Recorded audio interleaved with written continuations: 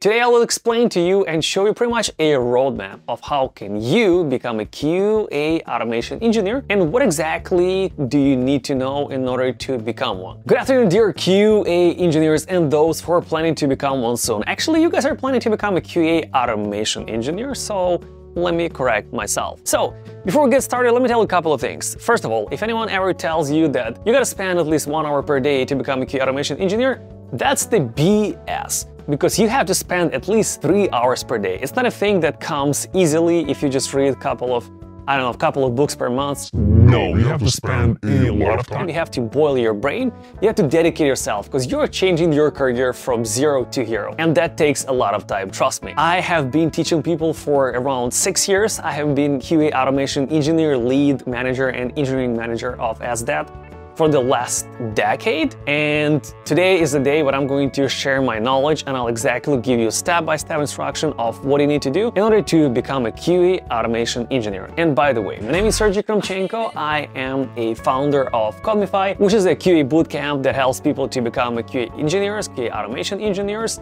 or to improve your existing skills. All right, let's cut the BS and get straight to the topic. Hold on.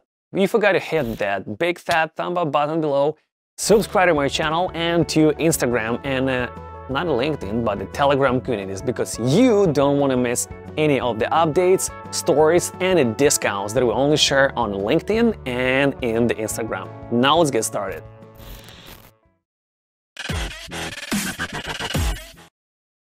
If you are a manual tester, or you already have gone through a manual testing bootcamp or have manual testing experience, you can skip the first step. Step 1 is to actually gain manual testing experience. You might ask, hey, but I'm going for the QA automation position or an SDAT. Why the hell in the world do I even need to learn manual testing? Well, let me quickly explain you that. You need to know what to automate. Majority of you guys already know that regression testing is a best candidate for the test automation. But even that knowledge or knowledge of different testing types comes from manual testing theory or manual course. Also, someone gotta write those test cases that you will need to automate. Well, maybe they have already been written. That's awesome. Maybe you have a manual QA engineer who will write it for you. That's amazing. But in the majority of cases, that's not true. At least based on my 10 years of experience working in the world of QA. After you've learned manual testing or you have received your manual testing experience, you need to choose number 1, a programming language to work with. And I definitely have a clear choice. At least it is very clear to me, and I'll explain to you why. It is either the most popular programming language in the world,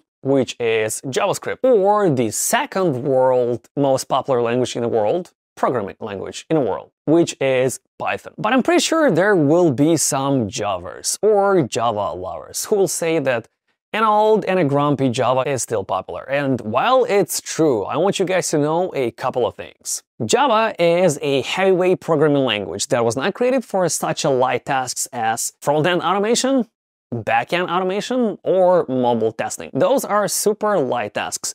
And Java is a better fit for programming your microwaves, fridges, or any other appliances or other heavy things. And if you would ever use Java for your test automation, it would be something similar if you would drive a tank to the grocery store to get groceries. It doesn't make sense, right? So why would you even use something heavy as Java? And second of all, JavaScript or JS, as some people say, it is much easier to learn compared to Java. It is more flexible, so it is a better fit for new people like you. Python is also a good choice, but JS has the largest piece of the cake on the world's map of the programming languages, and it had it for more than a decade, as you can see, which means that you will have a higher chance of either getting a job or changing a job if you have learned the most popular programming language in the world. After you've picked a programming language, you gotta choose a test automation tool. And those will depend on the language that you have actually chosen. I'm personally gonna stick to JS or JavaScript, as it is still a top pick for majority of the companies. And that's another reason why we are still teaching JavaScript at Codemify. And in the world of JS, there are 3 very popular tools right now on the market, and I'm going to discuss all of them with you.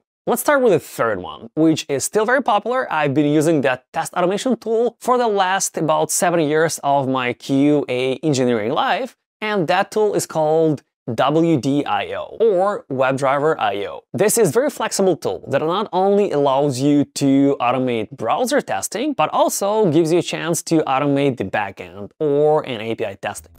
Friends, we're receiving a lot of questions about a QA career path, such as how can I find out how much can I earn as the beginner or experienced QA engineer? What does the career path look like? How long does it take to get there? And also, would I be able to make it in my current situation? And that's exactly why, aside of all of the videos that I have recorded for the YouTube, I have decided to prepare a new guide, which will only be available here for you guys. It will answer most of your questions about a career path, bonuses, and a life of the QA engineers. And you can find this guide right below this video in the description. Click the link and download it while it's available. If you would like to understand if the QA engineer profession is suitable for you, or whether our course will help you to build a successful career, you can book a free consultation with me. And I'm not going to give you all the classic BS about hurry up, amount of time is limited, click right here, but my time is actually limited, and you can see that in the calendar of mine by following the link right below this video.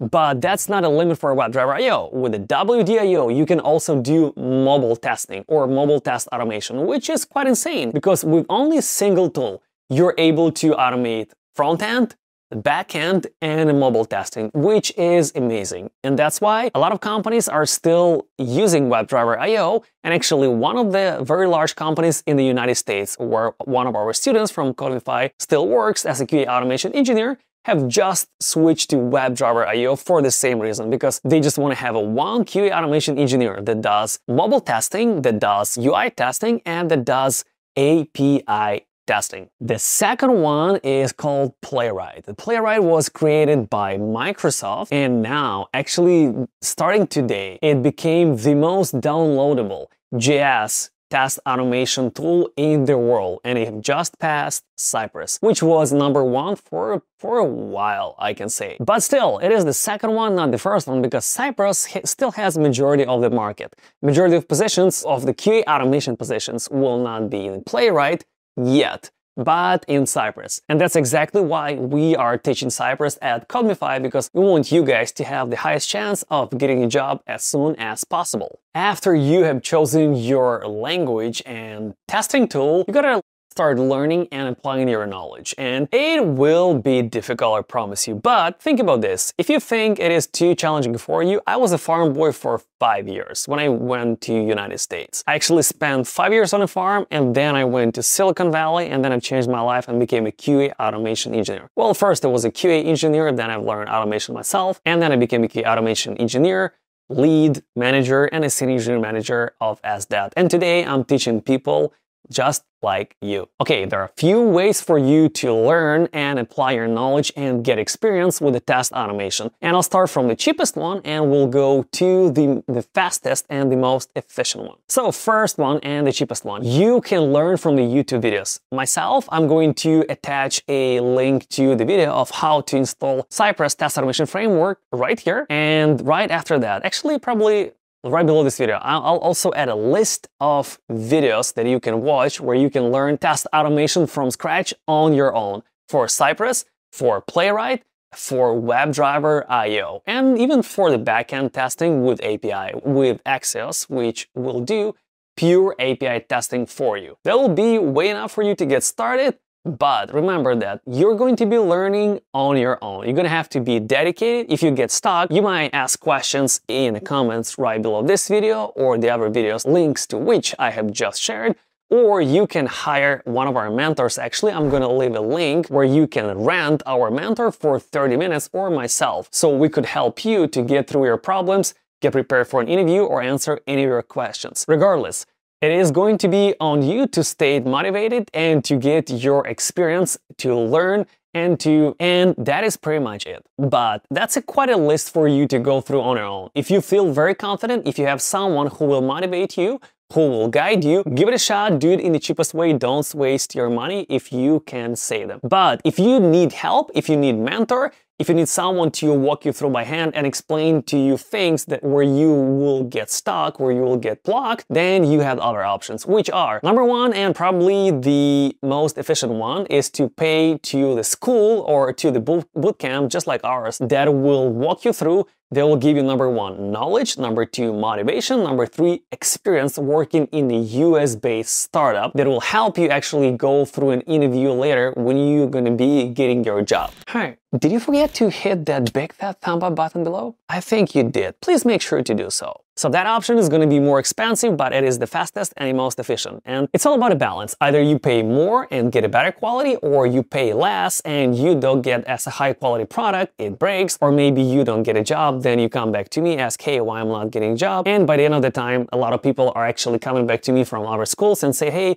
I'm not able to get a job. I'm actually not sure if I have enough knowledge. So I usually interview them, understand what is missing, and in a lot of cases, they simply go through the entire course again. So we could fill out their gaps and polish their skills and start applying for a job as soon as possible. And now the last and the most important one. You need to prepare your LinkedIn profile, your resume, and yourself for an interview. And that is actually not an easiest topic. You could definitely search for some free AI interview preparation tools which could possibly help you to prepare your resume, your LinkedIn profile, and yourself for an interview, or you could also hire one of our mentors from this page right here that would spend half an hour with you, interview you, give you an instant feedback, and tell you what could be improved. But I honestly would highly recommend you guys not to waste time here, because the better you're gonna prepare for an interview, the less time you're gonna spend going through an interview and looking for a job. So think about it from the business standpoint, or let's do the math. If you go through the course and you get a job as soon as possible, you're gonna start making 8 to 10K as I said. If you will not go through it, if you will spend at least 3 extra months, you're gonna waste